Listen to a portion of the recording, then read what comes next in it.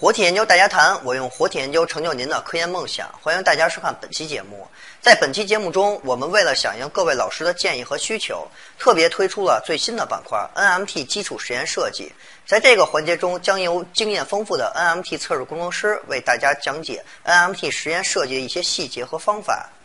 本期节目中，由旭岳生物研究院测试部负责人、高级测试工程师叶斌给大家讲解根部样品测试位置的确认方法。就让我们走进节目吧。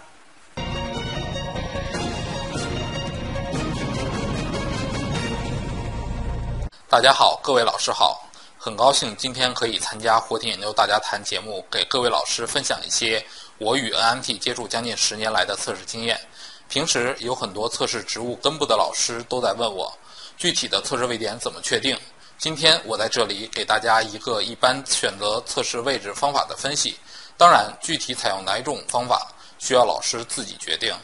第一种，参考相关文献。很多老师在做 NMT 实验前都有一些相关的文献参考。对于根部样品，在文献中一般都会列出或在图中标出具体的测试位置，您可以进行参考。第二种 NMT 扫点实验。扫点实验是指在不确定样品具体测试位置或想看样品整体流速变化时，可以选择扫点实验。扫点的位置确认方式：一、各位老师可以根据自己的研究确定扫点位置和间隔距离；二、参考文献；三、如果您不想选择上述的两种方式，对于根部，我们会建议您采用我们的常规扫点实验方法，分别在根冠顶端、分生区、伸长区、成熟区取一个测试位点进行测试。第三种，根据前期实验结果确定 NMT 实验具体测试位置。在做 NMT 实验前，有很多老师都做过一些前期实验，例如通过染色看一下样品内部离子的分布，您可以通过这种方式确定具体的测试位置。这就是我要向老师分享的内容，希望能对您的实验设计有所帮助。非常感谢叶经理给我们带来的分享，接下来就让我们一起走进 NMT 文献进阶。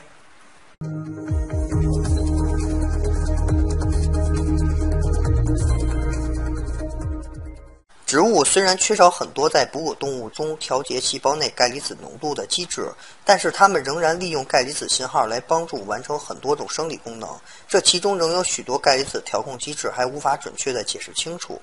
2018年5月4日，马里兰大学学者在 Science 发表了一篇文章，主要研究花粉管钙离子稳态的调控机制。研究中利用基于非损伤微测技术的 NMT 活体生理检测仪，检测了野生型和不同种类突变体的拟南芥花粉管尖端钙离子吸收速率。感兴趣的老师可以在旭岳公众微信号中留言获取文献原文。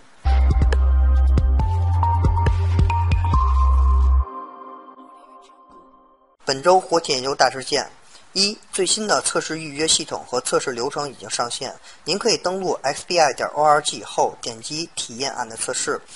测试流程、订单填写和提交，老师不仅可以享受到更加丰富的测试服务内容，在设计测试方案及预约测试时间等方面也会更加方便快捷，期待您的使用。二、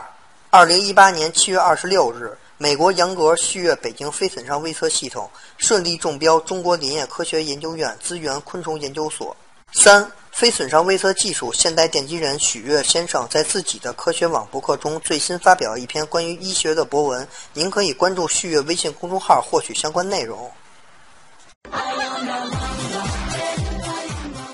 又到了每期大家最期待的抽奖环节，我们的抽奖方式还是和以前一样，将本期节目分享到朋友圈中，再将截图直接发送到旭岳公众微信号中，就会收到本期的中奖信息提示。我们将抽取前20名发送截图的老师作为本期的中奖者。同时，如果您对我们的视频有些建议或者是想看的内容，可以直接发送到我们的微信公众号中，同样可以获得我公司提供的奖品，期待您的参加。本期节目就到这里，咱们下期再见。